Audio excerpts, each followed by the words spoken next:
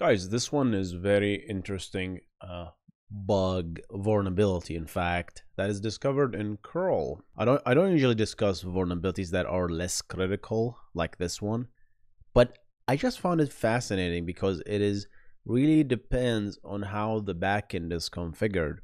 You can run into this vulnerability, and it makes you just appreciate that writing front-end code is not easy.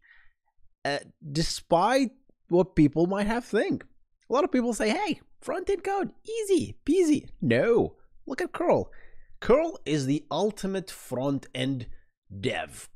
If you think about it, it's all a front end that consumes lots of protocols on the back end, but it's a badass Swiss Army knife.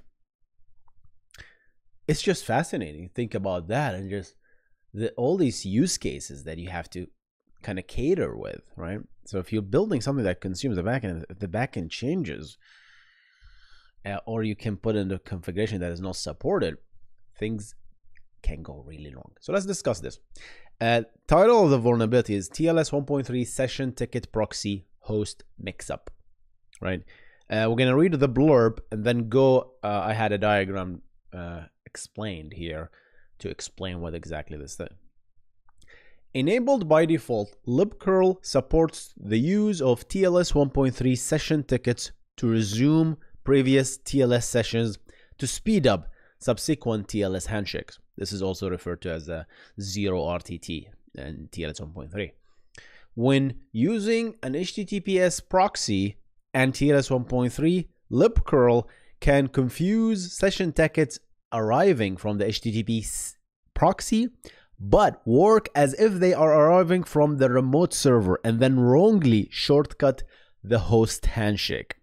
The reason for this confusion is the modified sequence from TLS 1.2 when the session IDs were provided only during the TLS handshake, while TLS 1.3 it happens post handshake and the code was not updated to take the change behavior into account.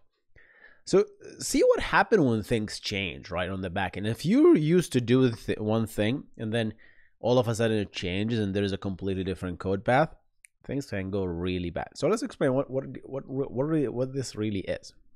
So if I go to this picture, and I'm gonna display it in a minute, I'm gonna disappear for a second here.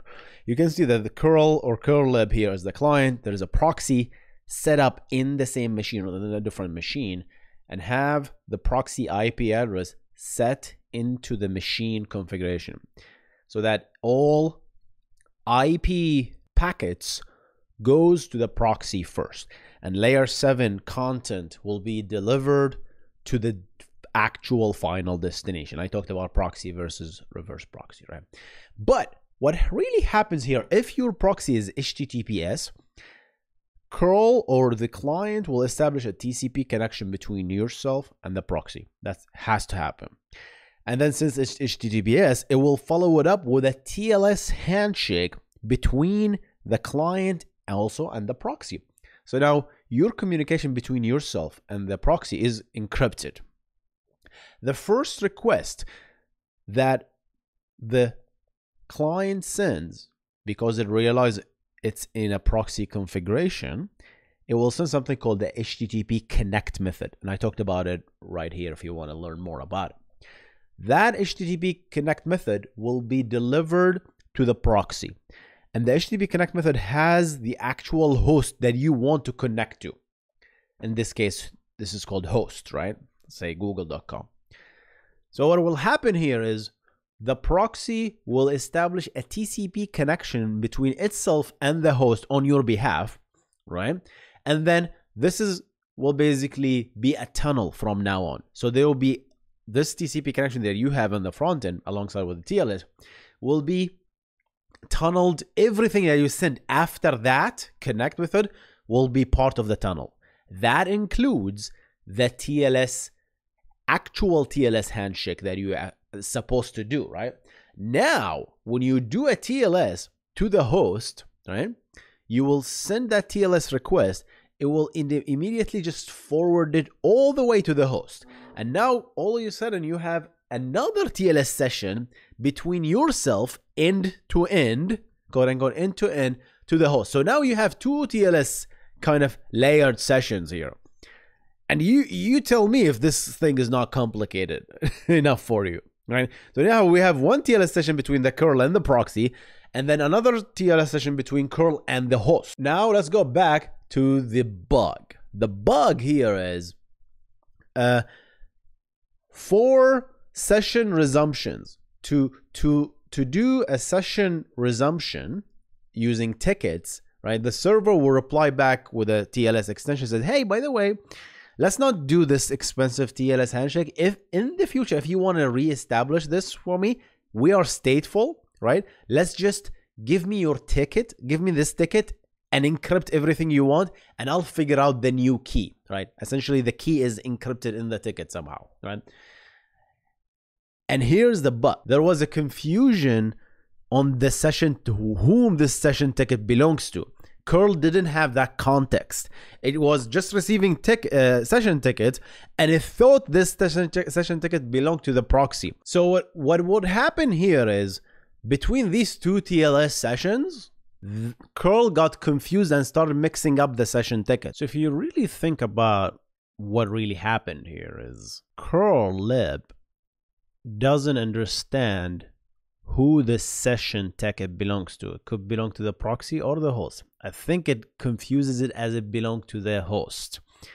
Now, the proxy, what can do, a malicious proxy can essentially create its own session ticket, ships it to curl lib as if it's belong to the host. And curl lib, because it has this bug, it will think that it belongs to the host and will re-establish the zero RTT as if we were going to the host. And now we just tricked curl, the client, to connect to the host using our ticket. So we can see everything because we built this. We, as the proxy, we are the shady man in the middle proxy. We built that session ticket. We have that symmetric key inside that ticket. So we know how to decrypt it. All of a sudden, you see the clear text. Otherwise, the whole thing, without this, the whole thing is end to end, right? Because there's this big green TLS session, essentially. So that's what's going on there. So what was the fix? The fix was, if you look at the code, actually, let's zoom in here, is to introduce a new method to know that, hey, am I talking to a proxy? Am I talking to backend host, right? And based on that, the parameters, the session parameters will be essentially identified. And as a result, you would not get into a situation where the proxy sees your traffic, essentially. It's just one of those things that tells me, man, building protocols, building front-end code that is resilient to these kind of different kind of backends to support backward compatible backends, right? In this case, supporting TLS 1.3 and a proxy alongside with 1.2, right? Can lead to nasty stuff like this one, right? And this is not gonna be the end of this. Curl is having a bug bounty system where you can essentially try to break curl lib by any. So let's credit who actually did this. Credit where credit is due. Mingato Yang from Facebook discovered this. All right, guys, that's it for me today, guys. It's just these things are fascinating to me, right? This makes you think, like, building software is hard. You have to think about all these situations. Let me know what you think. I'm going to see you in the next one. You guys stay awesome. Goodbye.